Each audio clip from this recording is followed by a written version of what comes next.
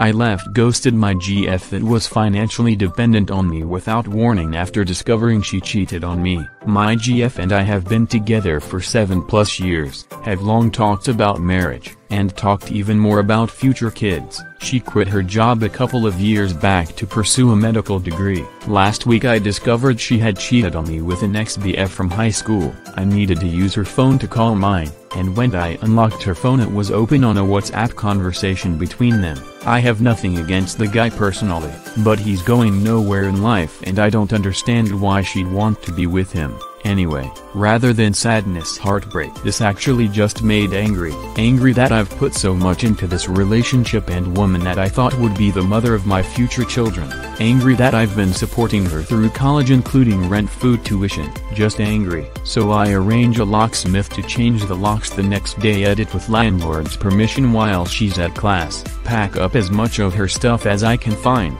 and leave it outside. Text her of what I've done, and say if she wants to get anything else I've missed to have her brother come and get it. I don't want to see or speak to her ever again.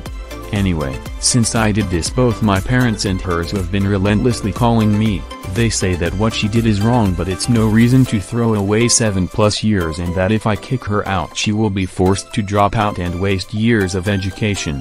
What do you guys think? Am I the asshole here? Should I swallow my pride and approach this differently? Edit to the lease is also only in my name and she's never paid a dime of rent in the entire time she's been living here. Update: I was not expecting to post an update so soon, but I was hit with a bombshell this afternoon. Over the weekend, both of our parents had tried to come talk to me. However, I had simply ignored the knocks on the door and eventually they left. However, of course they know that I can't avoid work, so they wait outside my house this afternoon to ambush me as I get home from work. With them is my girlfriend. They insist I talk to my girlfriend and I eventually relent and our parents leave. Once inside, she starts apologizing and begging for forgiveness, saying that our relationship is the best thing that ever happened to her. She will never forgive herself.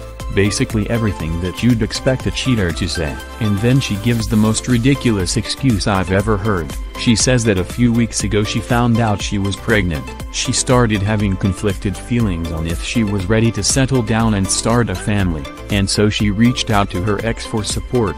This emotional support quickly turned physical. This makes no sense. We have always talked about having kids excitedly. She takes out 2 pregnancy tests showing positive results. She also takes out an unused one and says she can take it now if I don't believe her. So she takes it, and sure enough she's pregnant. She says it's 100% mine as she didn't cheat on me until after she got pregnant. I asked to see her phone. She reluctantly hands it over and, sure enough, she's been texting him non-stop since I threw her out. I tell her I need time to process this and ask her to wait outside. Once outside I lock the doors, unblock her on WhatsApp, and send her a long text. I am reciting this by memory so I don't have to open WhatsApp and see her reply. Whether you end up having this baby is entirely up to you, but you should know the following. First, if the child is mine, I will be a good father and take care of it, but you will never be anything more than the mother of my child. We will never get back together. The moment you cheated on me, our relationship was over for good. Secondly, I will not interact with you at all until the child is born. Don't reach out to me until then. I want nothing to do with you. Finally, I will not have any role in the kid's life nor will I sign any birth certificate until I get a paternity test. This child could have been the greatest blessing to our relationship and future. Instead you turned them into an excuse to cheat. I will never forgive you for that. I have not read her reply, and don't intend to tonight. I also won't post any updates after this. I get the impression that the kid is probably mine, so I am basically anchored to her for the rest of my life now. Story 2. This morning I 27M found out my GF 27F cheated on me. Where to go from here? So our Valentine's Day plan was to get dinner and spend the night together, but I asked my boss if I could come in late as I had some stuff I had to do. However, I went to her place this morning to drop off a bouquet of flowers and another gift as a surprise. She gave me a key to her apartment, and when I went and there was another guy eating breakfast while she was sitting half naked in a robe drinking tea. As soon as I walked in she saw me and burst into tears. The guy looked like he wanted to be anywhere but there. I freaked out at first and the guy left. She kept asking, "What are you doing here? I thought you had to work," and saying she was sorry. I tried asking her questions and she wouldn't answer. Eventually she admitted she met him at a bar a couple weeks earlier. They chatted and wound up fooling around in her car and had slept together 3 times since then. I took the flowers and the gift and left. I am sitting at work right now because if I went home my mind would be on her and thinking about whatever they were doing constantly.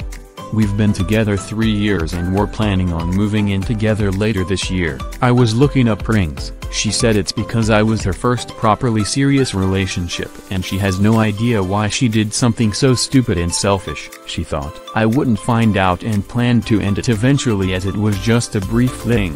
I asked if there were any others but she said number I don't know what to believe at this point. The kicker is that my birthday was yesterday. We had lunch and got a hotel room together. We had dinner at my place with my folks and I dropped her off at her place around 9:30 as she said she had some stuff to finish doing before Valentine's Day. I trusted her for duck's sake. How and why the duck do people do things like this to others? What am I supposed to do from here? Too long. Didn't he read? Spent Valentine's Day morning learning my girlfriend is a cheater and the details of the cheating, sitting at work staring at my screen. Edit at roughly 1:30 p.m. I broke up with her. I told her I'll be by later to get my shit and to have it ready. I'll be taking her stuff over and giving her back her key. Hit like if you enjoyed this video. Consider subscribing to our channel.